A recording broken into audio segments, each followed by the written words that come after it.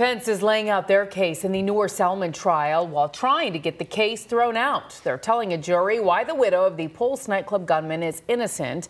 It comes as the defense revealed Omar Mateen's father was on the FBI's payroll. With that news, they are trying to get a mistrial. Let's get to News 6's Nadine Yanis. She is live from outside the federal courthouse. And Nadine, the judge just made a decision on that motion.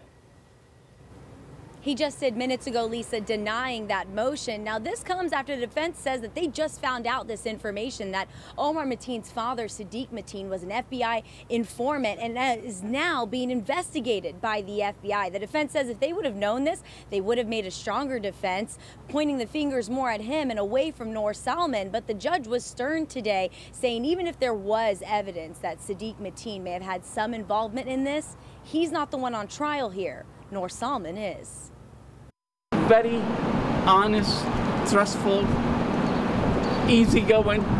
Al Salman took the stand today in defense of his niece, testifying the first time Salman met Mateen was when the families came together to get married. When I married him, she said he's handsome. That's all she knows about him. He believes she never knew of the monster he would become. He was one of nearly a dozen witnesses who took the stand for the defense. We also heard from two of Salman's childhood friends, one who cried the moment she saw her. They testified Salman struggled in school and loved her son dearly. On behalf of Noor, right?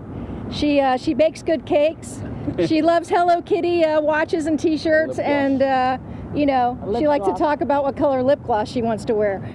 Her family and friends coming to her defense when they believe she should not even be on trial here, especially after the bombshell motion filed by the defense where Salman's attorneys allege the government withheld information like Sadiq Mateen was an FBI confidential informant for 11 years and right now is being investigated for allegedly transferring money to Turkey and Afghanistan as late as June 5th, 2016, just days before the Pulse attack. And somehow, because rather than going after the right people, they protected their own guy. They protected Mateen Sadiq, who knew much more about what was going on than definitely Noor Salman.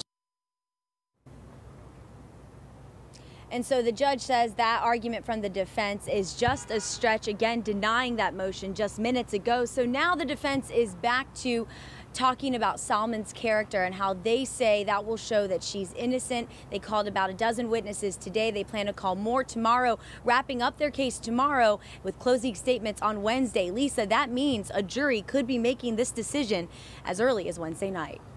Nadine Yanis reporting live for us. Thank you.